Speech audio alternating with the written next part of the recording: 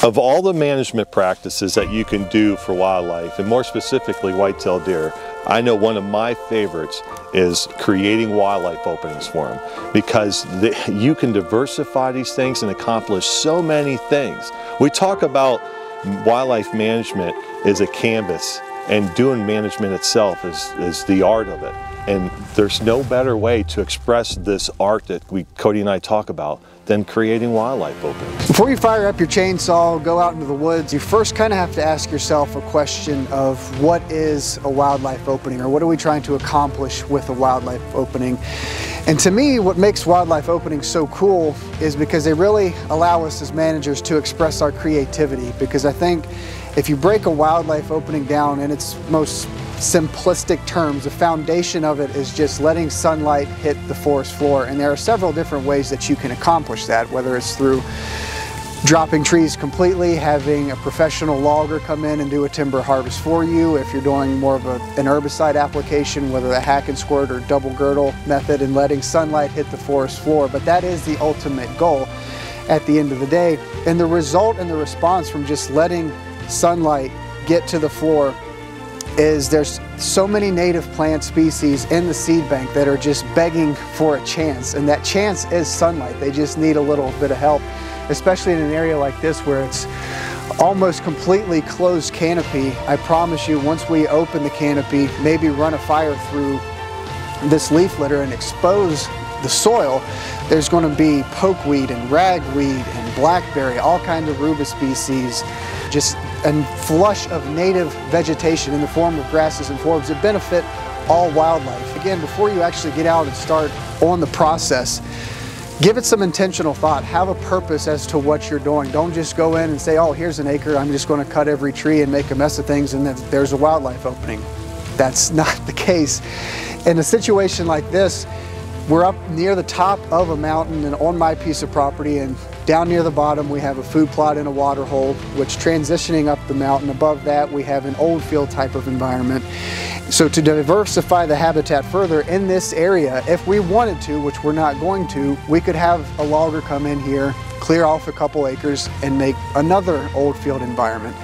But we want more of a wildlife opening. We want a diversity of habitats transitioning through our property for whitetail deer, but for all wildlife in general. So in this type of area, we'll do a mixture of some cutting and some herbicide applications to create a wildlife opening. And in the process, we'll have a patchwork of different habitats scattered throughout our property, which will take the pressure off of each sub-environment.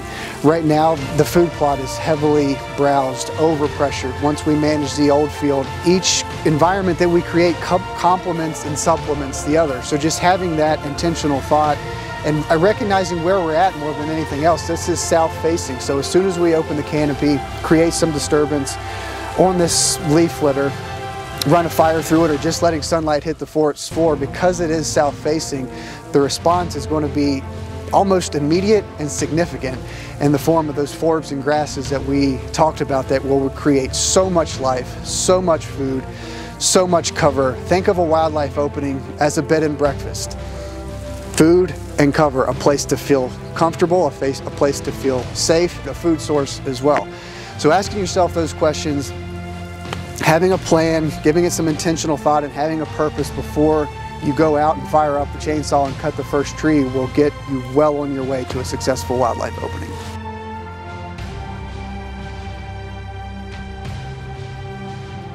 We do a lot of talking about diversity, and the more diverse a piece of property is, the more attractive it is for wildlife. And what's unique and what's really it's exciting is when you create an environment, whether it's an old field or wildlife opening, you can sit there and micromanage that environment to specific things and specific times of the year, different species. So once you get these things created, you can come in there with herbicide and do a little spot spraying. If you notice this, it's too much of that.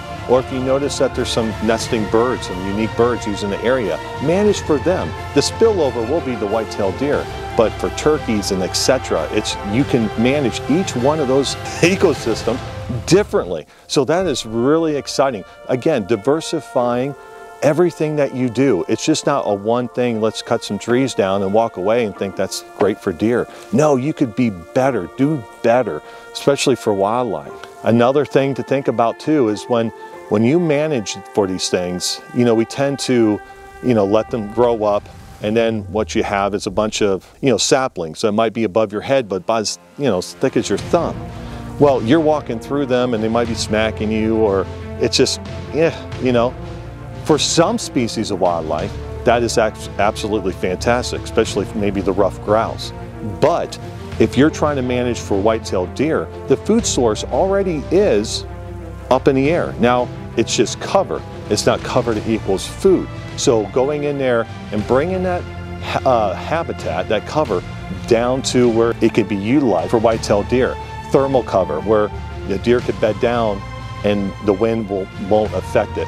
When you have you have a high stem density, the wind still can go through. It's not doing what it's intended to do. You could diversify these wildlife openings, whether it's for songbirds, whether it's for turkeys, whether it's for grouse, whether it's for white-tailed deer.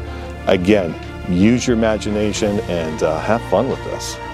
At the end of the day, these wildlife openings, the limitation is your creativity, because it's whatever you want to manage for is what you can make these things turn into, whether it's songbirds, turkeys, white-tailed deer. It's just in a great environment. Again, managing your native vegetation goes a long way. Adding diversity, cover that equals food, and as Cody was talking about, doing different types of cuts allows sunlight to hit the floor quicker. Different times, it creates a dead tree, which is great for other wildlife species amongst just the stuff on the ground. But yeah, something to look into, something to think about, and as always, remember to have fun, remember to smile, remember not to cut your leg off, and I'm sure it is for you as it is for me, wildlife management. It's our way of life.